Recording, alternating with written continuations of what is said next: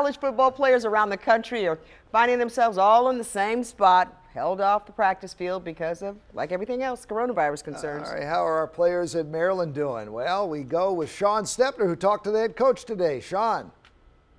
This unprecedented time in the sports world has forced everyone to take a step back and count their blessings, including Mike Locksley. You know, it's a big time of reflection. I think it really makes you appreciate a lot of things. Good. There we go. Good job. Now finish it. Good job. The Terps head football coach should be conducting spring practice right now.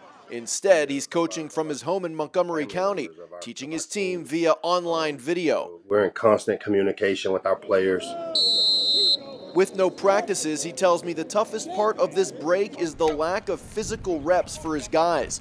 The mental, he's got that covered. His staff spends about 8 hours per week in virtual meetings with Terps players, teaching them scheme and trying to improve their football IQ. If we can come out of this thing a smarter team, and when this thing does finally open up, then we can really focus on the physical.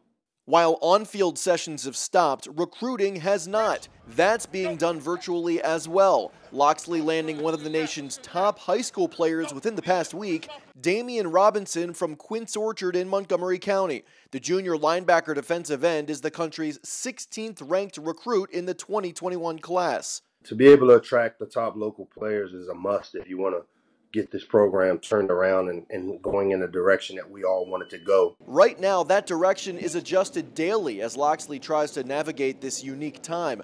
When the football world will return to normalcy, nobody really knows. Have you even, kind of thought, about this possibly affecting the 2020 season?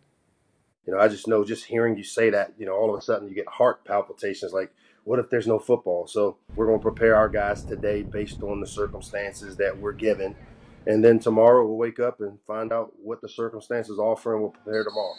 While taking a step back and appreciating it all.